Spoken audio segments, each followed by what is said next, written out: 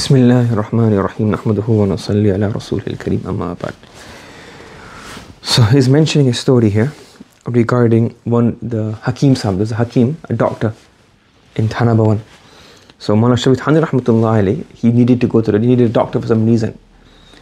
So somebody suggested to him that, why don't you just tell him that, and he will be more than happy come for your khidmah. Like, honest, like Mawlana is here, Mawlana needs something, I'll go there and serve him, and we will not serve him whatever he needs, I'll go there, not a problem. But he says no. He goes, I know that if I call him, he'll come, and he won't even be like burdened that, oh, he's calling me, I can't say no. He'll be honored to come, and he'll feel really happy that I called him. However, I don't think this is right. I don't think this is right, because zarurat hajat to meri hai. It's my need. I am the talib. Because I am the talib, and it's my need, I should go to him. Do you understand? So this is his adab and respect. Even though he's a senior, he's elder, he's an alim, he's saying that because it's my need, I will go to him myself. To call him over, that's not appropriate. So we should consider when we are dealing with somebody else, if it is our need, we should make sure that we then go on the person according to his needs, his necessities, his structure. Like for example, one example that comes to mind is sending voice notes.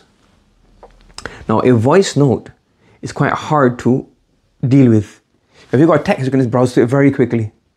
You got old text message, you can just look through it again quickly. You got voice notes, it's a 2-minute voice note. Sometimes people are busy, they don't have 2 minutes to listen to your voice note.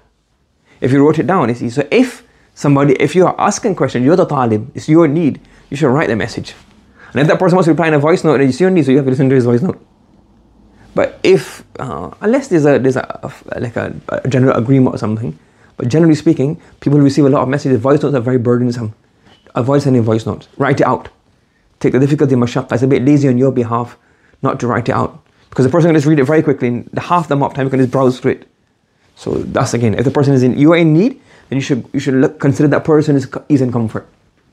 You understand? And wherever the person replies, if he replies in a voice message, that's up to him, because he's giving you need the answer, so you have to listen to the message. You understand? So that's adab. If you need something from somebody, then you should be according to their circumstances, their timing as well. If I need you, then I need to say, well, what time suits you? Then I have to adjust according to what your needs are.